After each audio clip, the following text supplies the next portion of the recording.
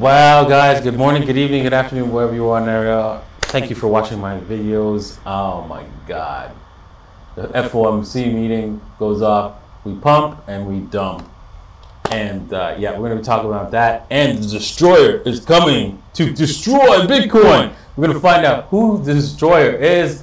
So make sure you watch all the way to the end because it's a very interesting news rant. Lots of fun going to be coming. So make sure you stay around to be a part of that fun. All right, so with that said, we're going to be talking about how to trade the next move in Bitcoin and Ethereum. So if you want to do that, make sure you head over to okx.davincij15.com, right, for $8,000 deposit bonus, right? Links in the description below. Let's get to it right now. Okay, so as you can see, Bitcoin, right, as we said before, right, the FOMC meeting is a very dangerous place to be trading, right? Yeah, it can go either way on you, and I thought it was going to be like, okay, we're going to go up and then back up and then go down and then back up again, but we actually went up and then down. So with that said, we're gonna see where this thing is going to trade. We've already broken through the first set of resistance, and it's unfortunate that you know, the market just could not hold these levels here. You can see this is now new resistance levels here, right at the body candles, the candle bodies right here. Right, we maybe drag that down a little bit, but yeah, you can see that that's the new support and resistance level. So we could probably take this one off. The one that we had drawn here, and yeah, it was closer to the 38.2 than the other one that we had. So that's the way it goes. The ball bounces. Actually, you know what? We have to redraw this fib all the way up here because you know what? The market went a little bit higher. So it's now the 50% mark. Okay, so Bitcoin is at the 61.8. Usually there's a nice reversal at 61.8. That would be nice right about now, but it would help if there's a little bit of support. There's not much support. There's a little bit in this area, so it could have a little bit of a bounce at this point. I wouldn't count on it. You can see that the 78.6 has more of the support happening, so that's at the $17,200 level, or 17,174. So that's where I would be looking to get interested in buying Bitcoin on a trade heading north, heading upwards. But you know what? I was telling Carl, right, many videos that we were together, we have to break across the 18.1 and stay above that, at least in the 4-hour chart. And yeah, we just could not do that, right? That is a difficult thing to do. Once we did that, but at least we broke above it, the 18.1, which is critical. But there's a lot of selling pressure coming in because you know what? There's a lot of guys out there that are sleeping on the couch and want to go back and sleep with their wives. So once they made back even, they're like, okay, screw it, that I'm selling, man. Well, can I come back in the bedroom, please, ma'am? So yeah, that's the situation we're having right now with Bitcoin and people actually who are you know, buying Bitcoin, and they have paper hands. There's a lot of paper hands out there. People were like, oh, it's like a rocket fall through it, and they would drop those Bitcoin diamonds, right? But most of you guys have diamond hands, right? And you're gonna be holding on to your crypto, right?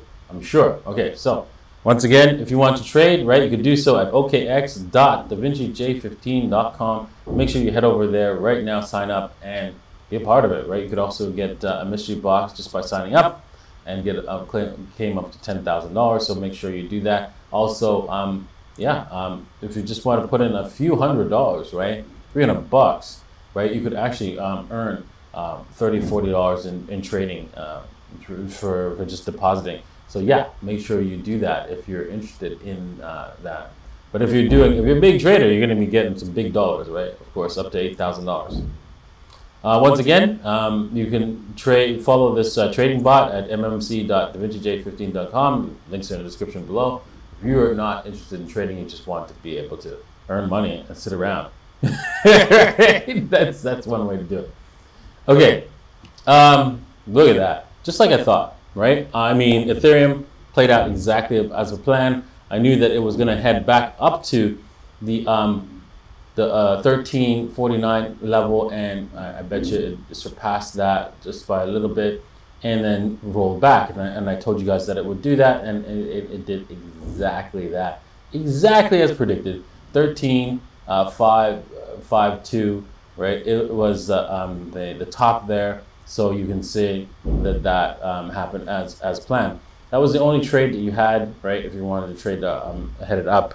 There was not much left to, and it was high risk because, you know, if it drops like back down to this level, it's just a 50-50, right? Risk to reward ratio. So remember, I said that in a few videos back, right? So all right, so now we've come back down, and you know, Ethereum has broken this resistance, which was, yeah, you can see that if it was clear, was this actually, you know what, we could take it out. We could take this out so that we could see that, hey, wait a second here, this resistance was serious, right? There you go. There you go. I mean, we can probably move it down a little bit. Yeah, and then yeah, it looks a little bit clearer there, and then there it is. That was the resistance support actually for this reversal back, and that we've broken through it. It was resistance before, and now it's support, and here we are. We're broken down. Now we can see that the next set of support and resistance is coming in at oh wow, a little bit lower, but we might, you know, get lucky and have this thing reverse, right, a little bit sooner if we do some fibs trading here. Maybe we can come back down to 78.6, a little bit lower, just to blast out all these longs and then reverse. So let's just see what happens in the next little while. Most likely, I would say, yeah, the 78.6 is safe on Ethereum. It's the Hail Mary, right? But Ethereum is definitely in an uptrend, so we could say that. Let's see here. Let's do a ray, and then zoom out a little bit so we can show you guys the uptrend here. You can see that this uptrend could continue if we just spike down a little bit below to the 78.6 and then come back out and recapture the trend line. Ethereum likes to do that, likes to break a trend line and recapture it. So don't be surprised. Ooh, look at that.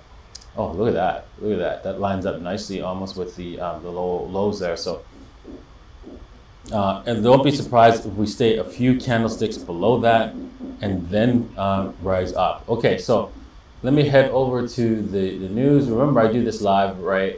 If you want to join us live and see what I'm trading, is at davincij15.com, right?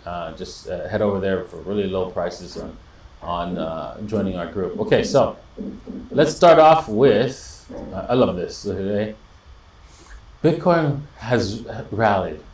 What are the cryptos true believers still smoking? Okay. I'm gonna explain to y'all what we're smoking. So please, but let me just read what they have to say. Bitcoin has still plunged in value by almost 2/3 this year. It should be said, but it has also rallied by 10% since the downwards launch when FTX filed for bankruptcy in mid-November. Which is extraordinary. One has to wonder, what are the true crypto believers still smoking? Okay, sir, I want you to come closely. I'm going to tell you what we're smoking. Come. Opium. I'm kidding. I had to. Okay, obviously, all of us crypto believers, we know that Bitcoin is going to be the money. Period. Right? That's what we're on. Right? We know that it's going to be money. I knew it was going to be money when it was $1. I knew when it was going to be $32, and then it came back down to $2. Still going to be money. Still going to be the money. And when it pumped all the way up to $1,300 and back down to $50, still going to be money, right? So let's be real here, right? Bitcoin has its ups and downs, but it's going to be the money. Okay. This guy says, wait a minute, I found who Satoshi Nakamoto is. Look at this, look at this. Hal Finney, he signed this message saying, oh my God, Hal Finney signed this message. Remember this. Hal Finney, not Satoshi. Hal Finney. This transaction made by Paul Lux to Hal Finney on January 12, 2009, Bitcoin, hashtag Bitcoin. Okay. I'm sure I want to like actually decode this message, because I'm sure like because we can like find out if the signature matches this this is the signature and this is the address, and if they match, right, we can find out if that's the case, if this message matches this signature. But let's just assume it does. Let's assume it does.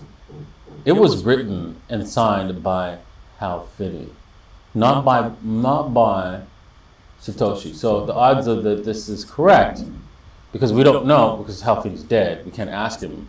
How do you know that Paul Lux is Satoshi? All right. Pro XRP lawyer forecasts end of Ripple lawsuit rumored of a settlement swirl. Okay, so that's good for XRP. If they settle, right, then you know that doesn't mean that all the rest of the crypto space is let off the hook in the United States. It just means that, you know what, they can just pay off the criminal organization that's called the government in order to continue our operations. All right. Only 1% of people can handle crypto self-custody right now. Binance says that. Now, whilst I will attend to probably agree with that in a sense,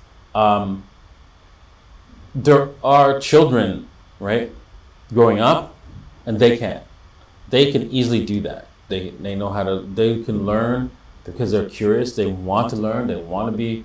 They want to be in the new technology era, and so they will learn how to do it in order to make money. And so that's the people we should target it, and not the older people, because they're gonna be the ones that help the older people, you know, basically secure their crypto.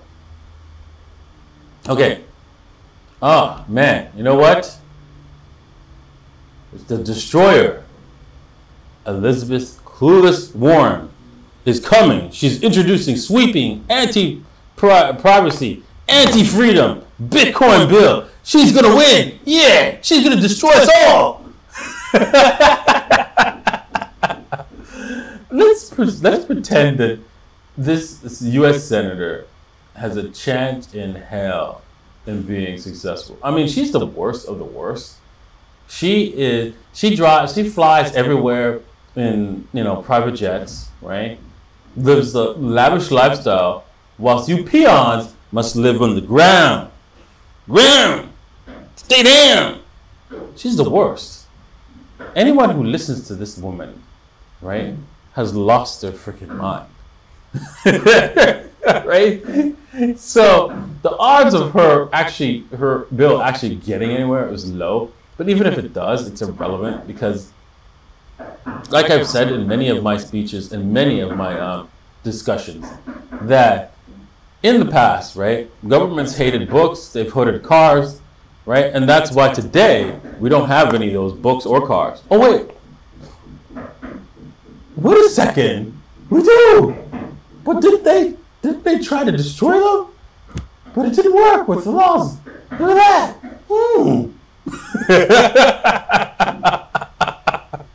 Yeah, you cannot destroy a technology whose time has come, period.